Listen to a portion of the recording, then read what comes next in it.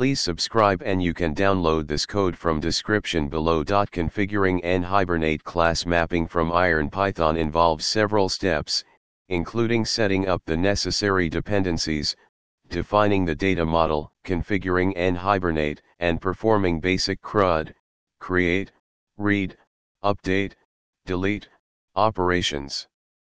In this tutorial, I'll guide you through the process step by step, providing code examples along the way.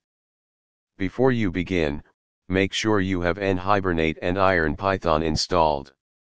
You can install NHibernate using a package manager like NuGet, and IronPython using its installer or a package manager.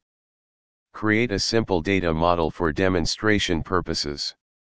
In this example, we'll use a product class.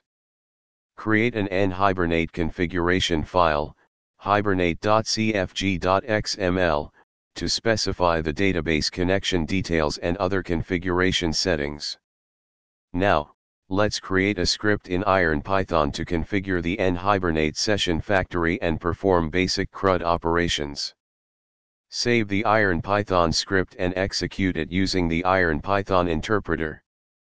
This tutorial provides a basic example of configuring NHibernate class mapping from IronPython. Depending on your application requirements, you may need to customize the data model, mapping, and configuration settings accordingly. Additionally, error handling and more advanced features can be added as needed. ChatGPT.